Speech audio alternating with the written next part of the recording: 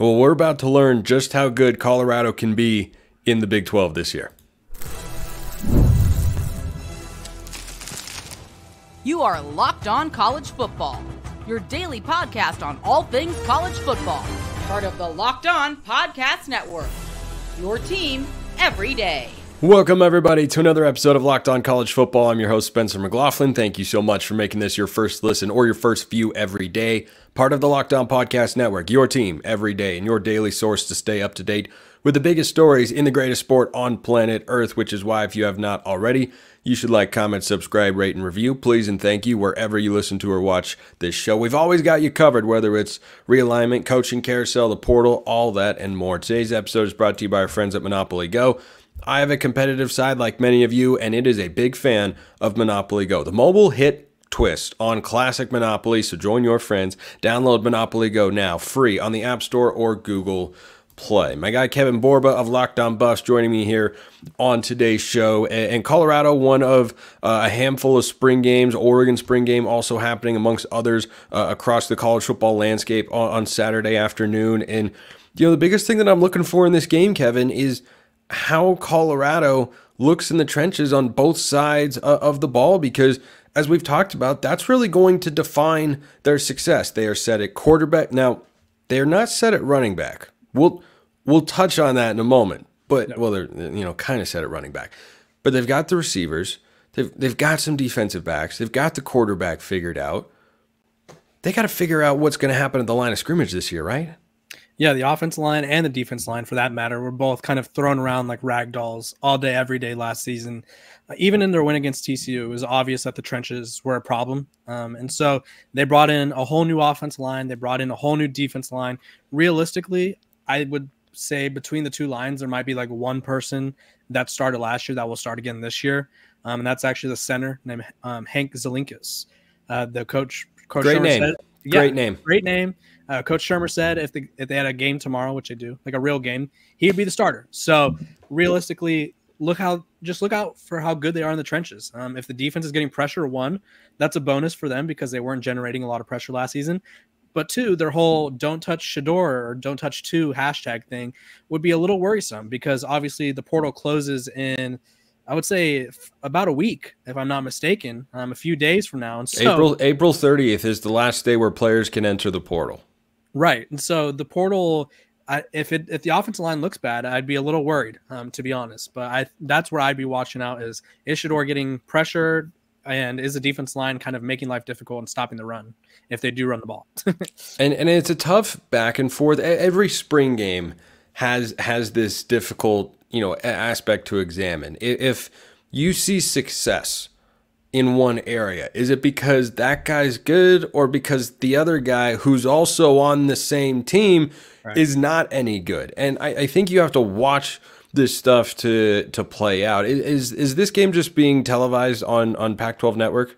Yeah, unfortunately for them. A hilarious irony. I mean, going up against the NFL draft is a bold strategy if you want your spring game to be televised. Well, I mean, it's on. It's on Saturday. It's not like it's going up Thursday night on against the first round of the NFL draft. Right. Like it's not. ESPN's I don't think it's as bad. But I mean, you still make a good point. It certainly isn't going to be as hyped as it was a year ago when it was Deion's first game to really put in front of the fans. But I think it's a really important one because the shortcomings were very real last year for Colorado. And Deion Sanders talked about how, they've got to get better. You got to paint the picture better, and I'm going to paint it beautifully and all that sort of stuff. Like, this is your first chance to show your fans and all those people who've been so excited and all the people that I know Deion has in mind who are not big fans of his.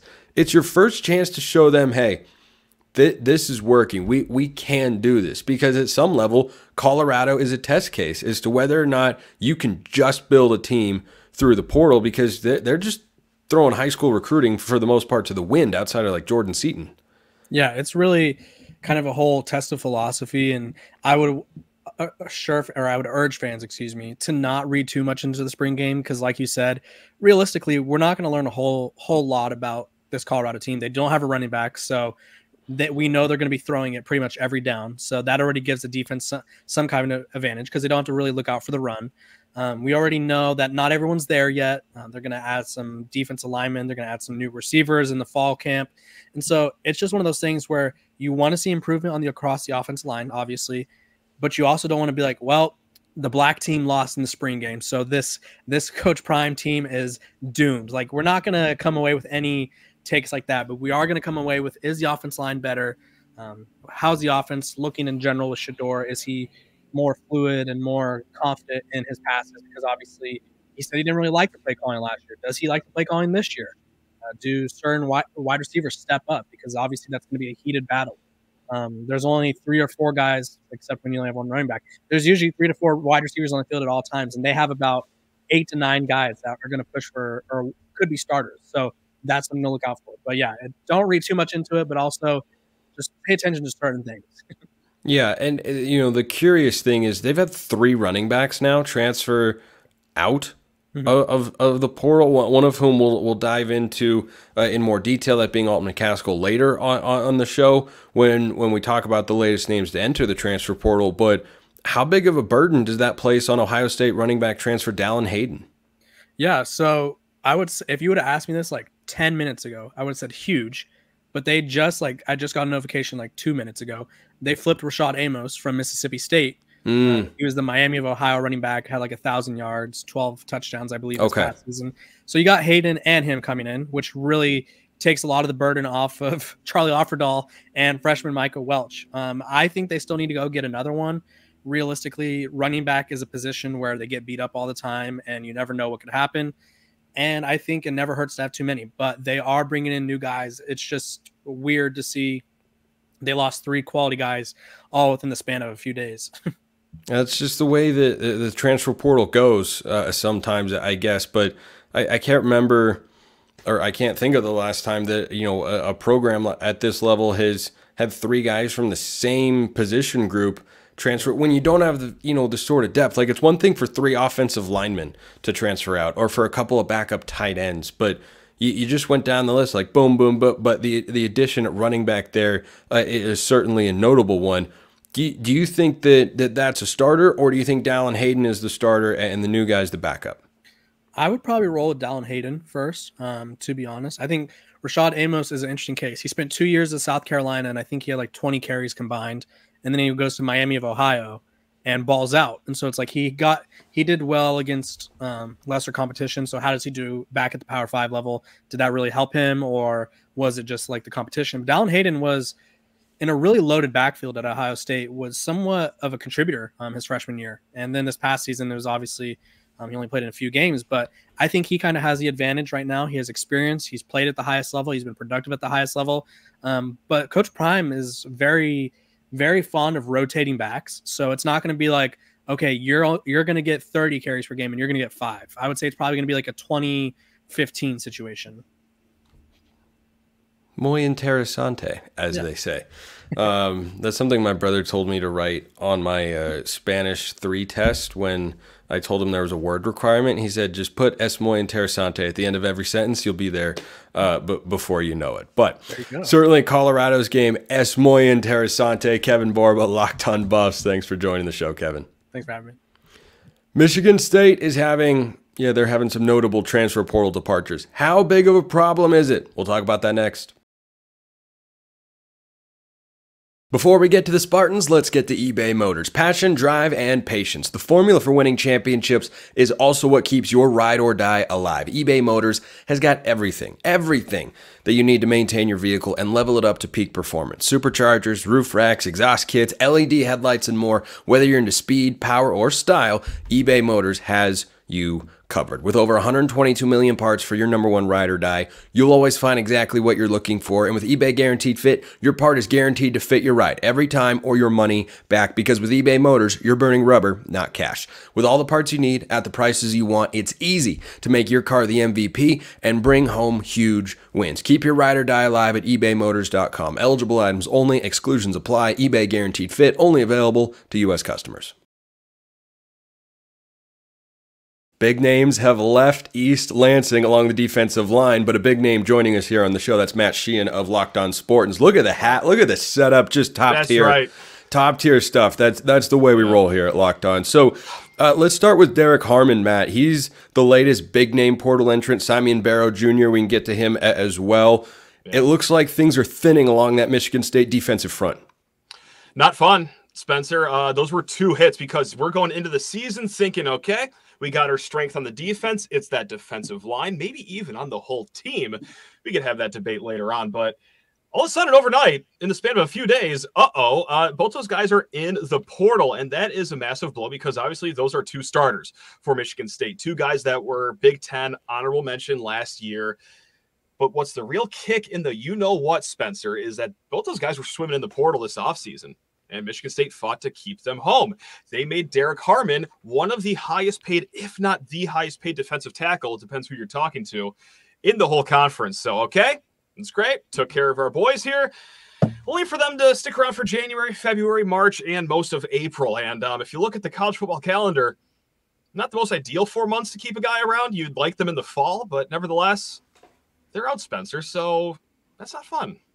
No, it's certainly not what Michigan State fans want to hear. And, you know, the story you just laid out sounds a little bit like Caden Proctor. Yeah, no, I'm here. Yeah. No, yeah, I'll hang around, you know, until the portal opens. But I'm not going to tell you that. Of course, I don't know all the details there. I'm just saying when you laid that out in that fashion, that's the first thing I thought of. I can fill you in. I did like a big 10-minute rant on this on Locked On Spartans if you want the longer, emotionally charged version of this. But I'm a big benefit of the doubt guy. That might be just my biggest fault as a person. So let's say, for example, they signed on to Michigan State and their intentions were to play this season, because this is the hot gossip that we are getting in East Lansing and even nationally too, because Bud Elliott talked about this on his Cover 3 podcast, that there are teams desperate for defensive tackles. That is the highest position of need right now in the spring cycle. So Michigan State throws a bunch of money at Barrow and Harmon. They're probably content just to be at Michigan State, but these other heavy hitter schools are paying upwards of 50% raises on top of what Michigan State has given them. I'm sorry, like, we're not talking small potatoes here. We're not talking about like a $15,000 raise or anything like that. We're talking hundreds of thousands of dollars on top of what MSU is paying them. Being offered by other schools is the hot rumor. Of course they're going to pick up the phone. Of course they're going to say, well, I'd be an idiot not to take this because we're talking like borderline middle tier draft pick NFL money right now. Like it is bananas what other schools are offering to pay. Michigan State on their end, they're looking at this being like, well, yeah, we like these players, but at the same time, only all Big Ten honorable mention is what you've topped out at. We're not going to pay you like you're an Aaron Donald, for example, right now. So go, because we can find someone that is not as good as you, but softens the blow for less of the money than we're already paying you. So it's a thing where I can't really blame Michigan State. They're topped out of money. I certainly can't blame these players because this is crazy money that's being thrown their way if the reports and rumors are correct. So it's to throw your hands up in the air and just say, chalk it up to the game. Like, it's nasty out there. Michigan State, not to say that they're a poor NIL school, because believe me, they took of Aiden Giles. They've taken care of other positions on their team. But eventually, you can't hang with those tier 1 teams that are ready to spend stupid money on players that are just good, not great. So I said I wasn't going to rant before this, but there I was right there, just burning up clock. I'm sorry, Spencer. We're not bringing you on for a lack of emotion here. I mean, that's right. Of course the entire point. You got to tell it like it is. So is the reality for Michigan State now that this went from being a strength to it's an outright weakness? Like, how does this change their outlook for 2024? Yeah, I don't know if it's a bona fide weakness, but it is definitely not a strength anymore. Like, we got Daquan Dowse out of the portal from Georgia Tech. He's fine. Like, that helps cut what that steep decline of talent would have been right there. We have someone on from Stephen F. Austin on campus right now, Brandon Lane.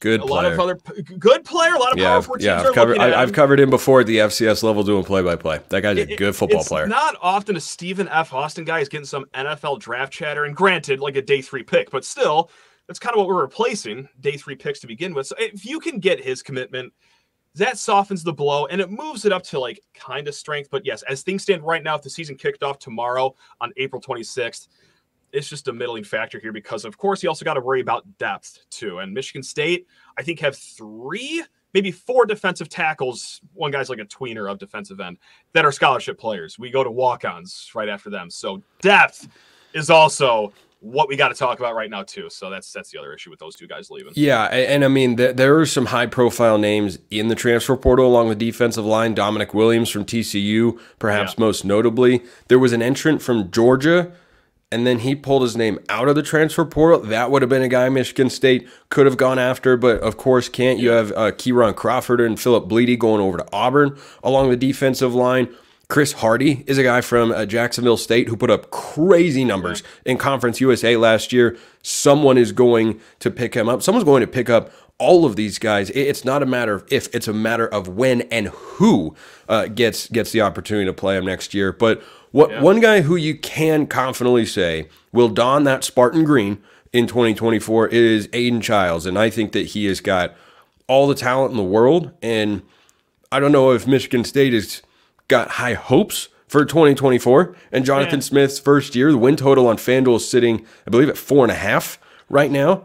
Oh, is it? It was at 5.5. Maybe it's 5.5. I could be remembering wrong. You know what? We're gonna pull it up for the sake of accuracy, just to double check. But certainly, it is not expected to be. It is 5.5. It is 5.5. So could be worse. Yeah, 4.5. That'd be pretty brutal. But you know, Aiden Childs had his first chance to showcase what he can do to the Spartan fan base in the spring game. How'd you think he looked?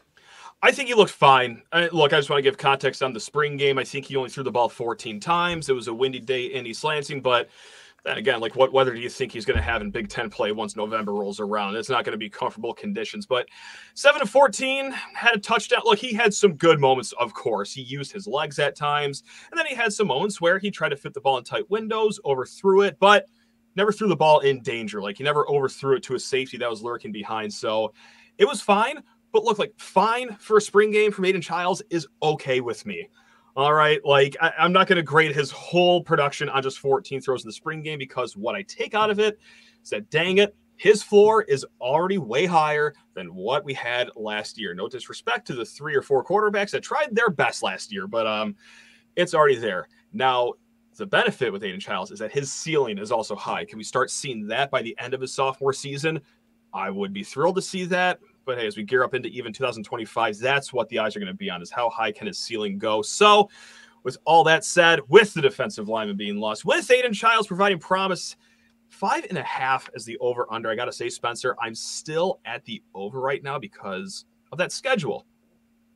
It sets up nicely in September. Don't look at October. October's I was going to say that October stretch in the middle. They're just big red X through that one. There might be some body blows delivered to the fan base in East Lansing. But hey, I've seen Jonathan Smith outcoach teams that have got more talent than what he's working with before. So far be it from me to overlook what he is capable of doing. I think he succeeds in the long term, but certainly losing the 2 defensive tackles, that's a blow. It's absolutely a blow. But Childs being there, hey, maybe a quarterback is the only thing that matters at the end of the day. And Childs has just got immense talent.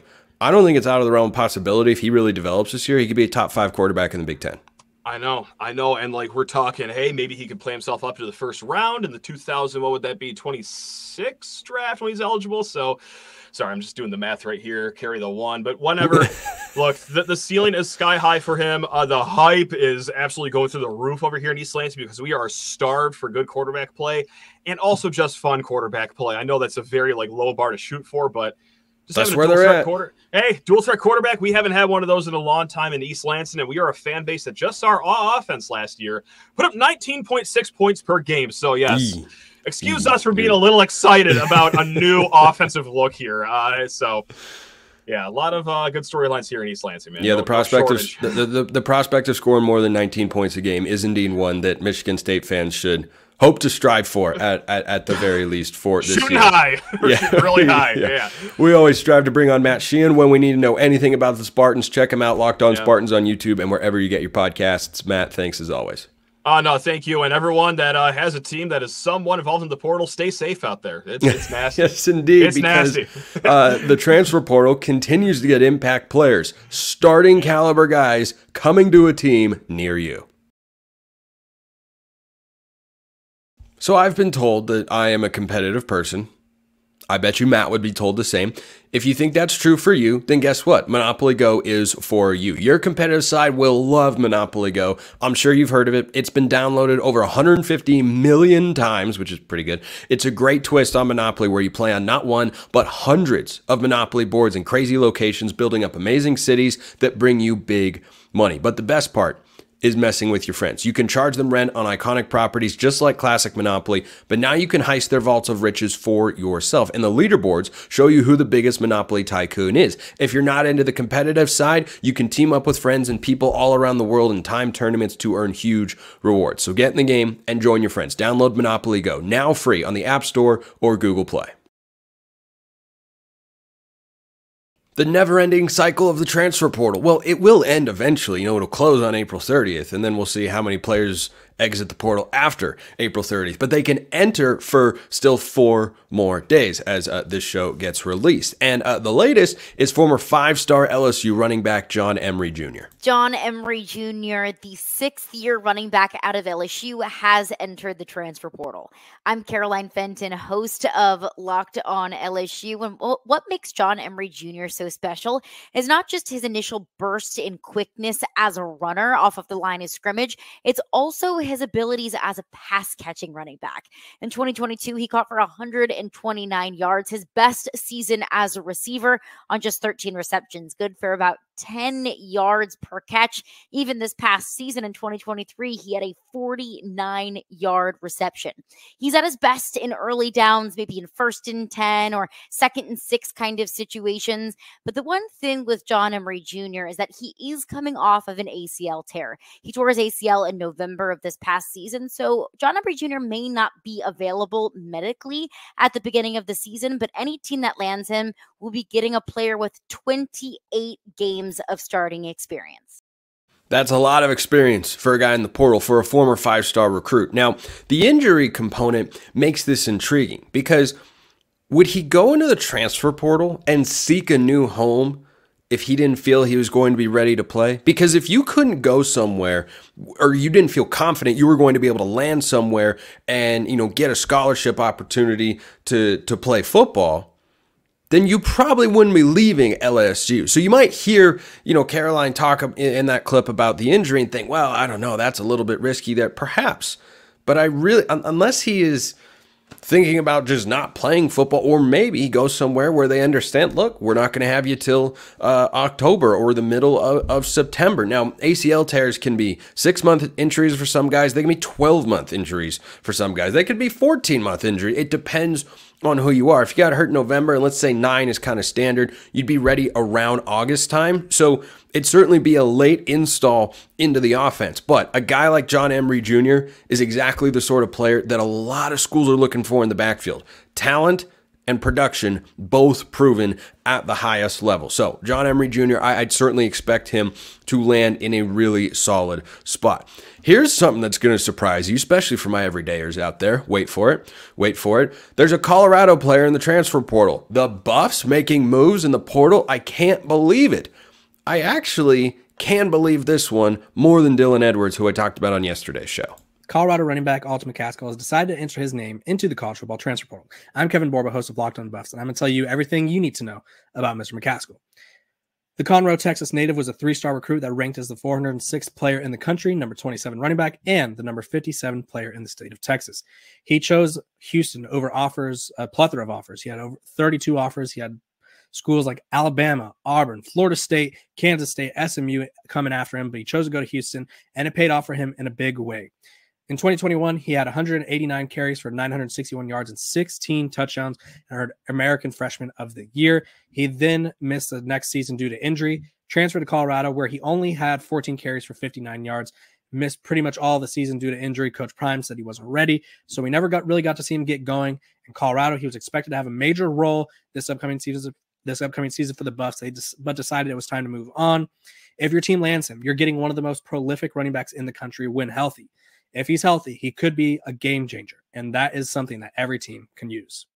Again, questions about injuries at the running back position. That can be a theme. Running back and linebacker are usually two of the most banged up positions because of the collisions that they take and that they deliver on a play-to-play basis in college football, and that applies to the NFL as well. It's why running backs don't get paid very often in the NFL because, well, they don't have a particularly long shelf life. Ezekiel Elliott, of course, comes to mind. But Alton McCaskill is not someone I thought would go into the transfer portal, or Dylan Edwards. And, Colorado added Ohio State transfer Dallin Hayden. That move is looking more and more important by the day, because they had Anthony Hankerson transfer out. He was a depth piece at running back who was, pretty solid last year. He went to Oregon State.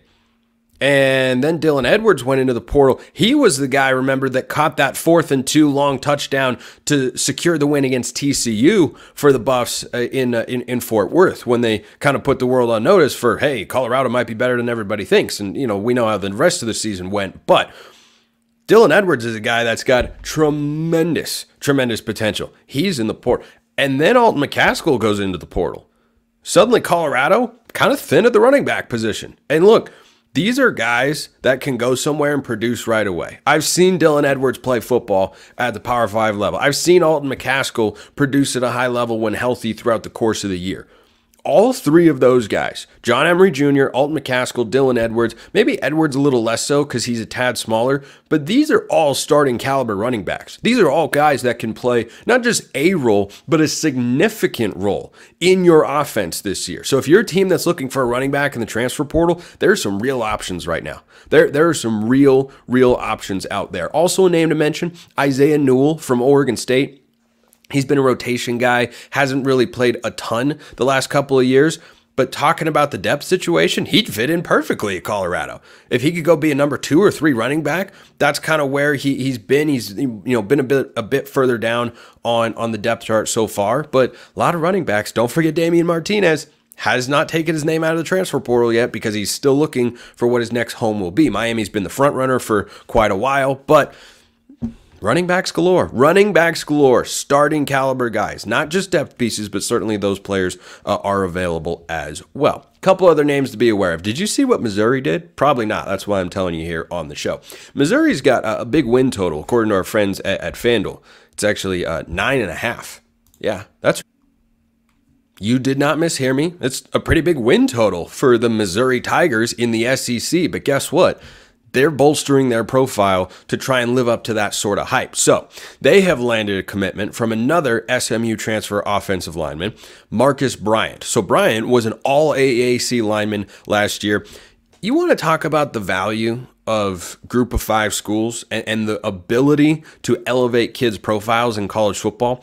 This is according to Sports Illustrated.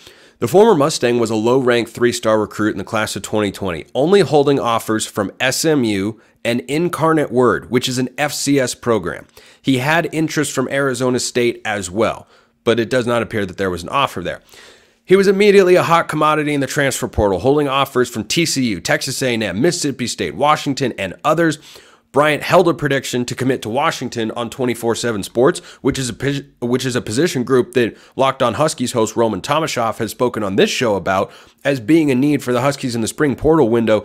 This was the guy they were going after, and Missouri snatched him up.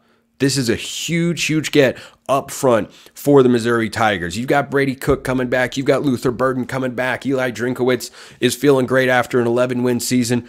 Can't ever forget about the trenches, and Missouri is not, especially when you're playing in the SEC. You go get a guy that was coveted by other SEC or Big Ten programs. Yeah, there's a reason that Marcus Bryant had offers from those sorts of places. He's going to step in and start right away for Missouri. That's an impact player. He's an offensive lineman. He's not going to put up crazy stats, but that still makes him an impact player. Speaking of the Group of 5 level, so Brendan Sullivan is a name most of you probably don't remember. He was a part of one of the more forgettable college football seasons in recent memory, and it took place at Northwestern. Of course, they just underwent maybe the greatest individual turnaround in a single season that we've seen in college football lately under David Braun. They went from 1-11 to 8-5. Like that's where does that happen? Like Colorado had a good turnaround. They went from 1 to 4 wins. They were a much better team.